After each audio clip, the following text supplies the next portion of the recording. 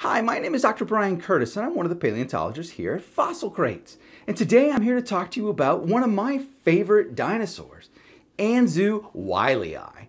This amazing creature is known from the late Cretaceous right up to the end of the dinosaurs. It would have lived with Tyrannosaurus rex and Triceratops and a host of other creatures. This giant animal, well, giant's relative, but it's 11 feet long and weighed around 600 pounds. What's really cool is there's hints of even larger ones roaming around in the Cretaceous of the Dakotas. It's known from both South and North Dakota. So what is Anzu? It's a kind of oviraptorosaur.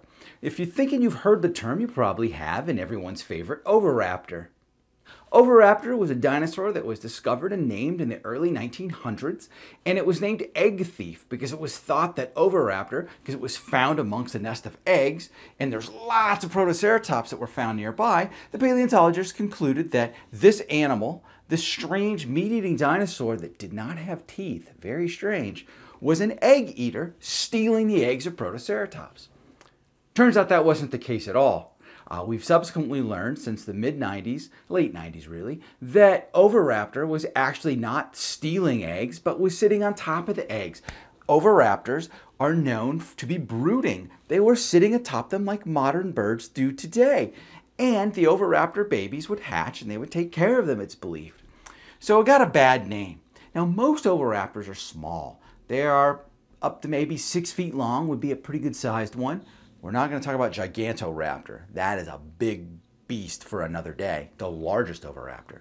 But when Anzu was found, it was much larger than these Mongolian Oviraptors. And there's a number of Oviraptors. There's not just Oviraptors. Sittipati comes to mind. There's quite a diverse group of them.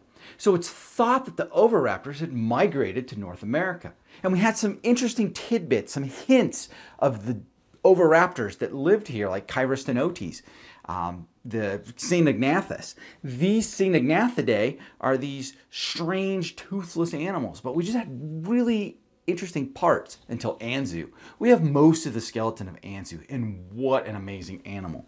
So depending on where you look first, the head comes to mind. Check out that cool crest on top of its head. It's actually paper thin when you look at it front to back. It wasn't using that thing for bashing around or fighting. It seems to have used it for display. And it's reminiscent of the casque on top of a cassowary.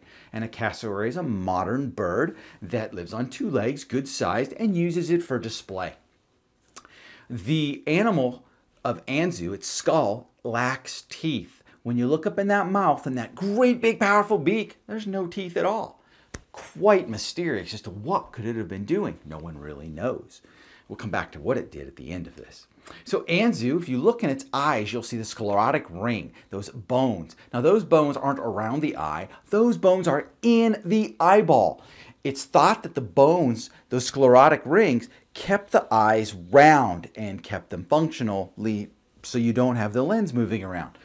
Was it nocturnal? It's hard to say.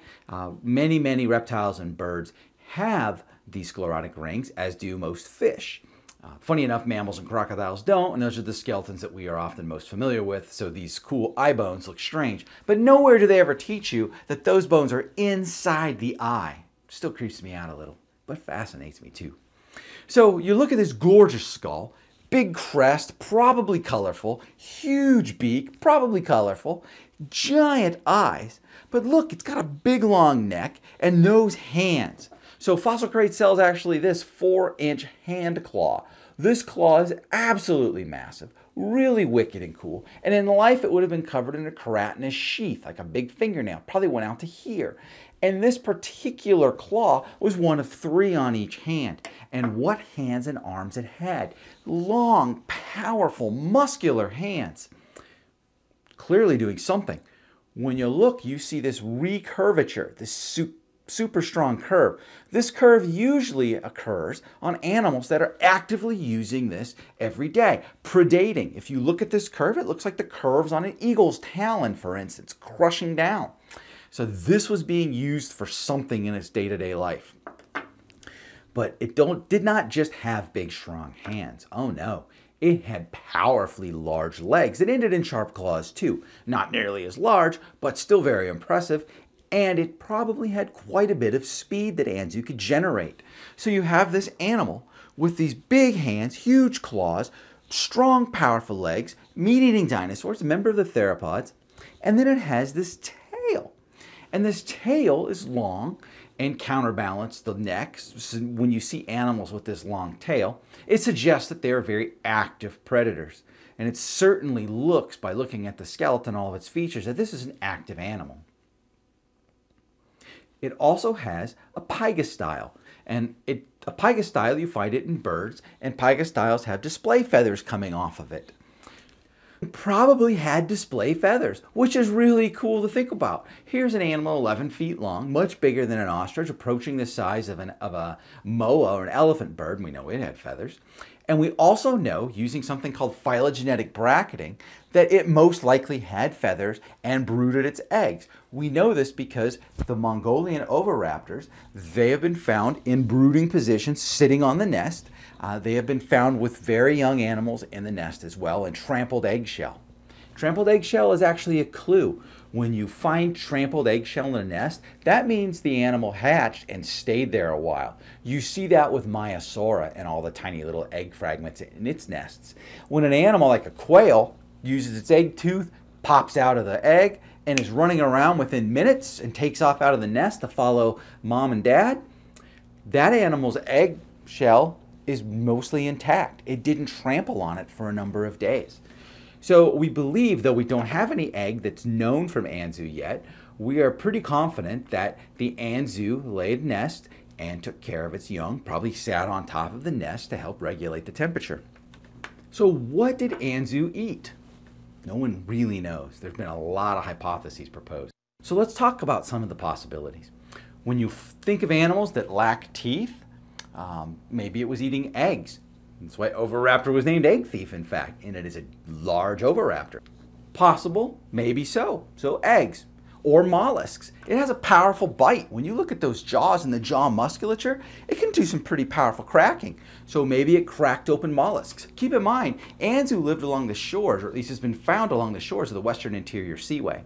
So quite possibly, it was living out there and picking off mollusks. Or maybe it was eating seeds.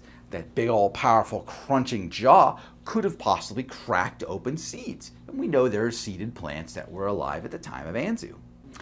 Eggs, seeds, mollusks, maybe.